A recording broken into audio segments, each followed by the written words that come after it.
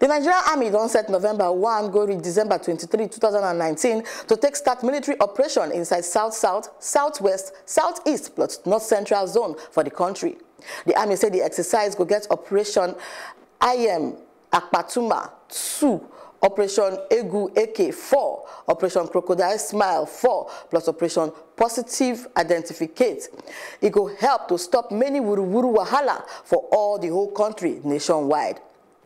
The Army Chief of Training plus Operations, Major General Enobong Udo, as in they talk to newsmen inside Abuja, Yan said the exercise go target every criminal element.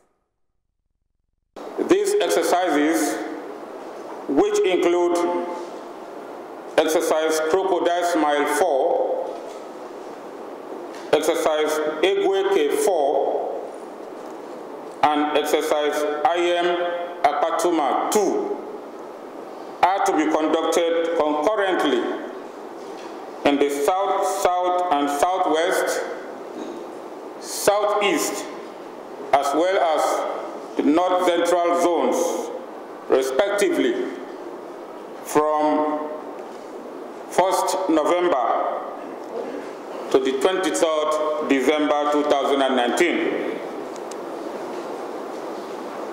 This has become necessary owing to the myriad of emerging threats in the said zones. As part of its constitutional roles, the Nigerian Army, acting in aid of the civil authority, is poised to combat these threats. Essentially, these exercises will be conducted to consolidate on the gains of exercises IM Akpatuma 1, Egweke 3, and Crocodile Smile 3. In addition to exercises IM Akpatuma 2, Egweke 4, and Crocodile Smile 4, Operation Positive Identification, which is ongoing in the Northeast Theater of Operation, will be extended to cover the entire nation.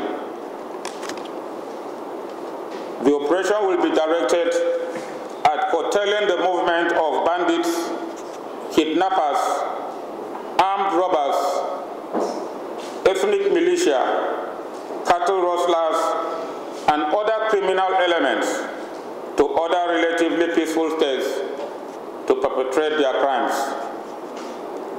Operation Positive Identification will run concurrently with these other outlined exercises during the period.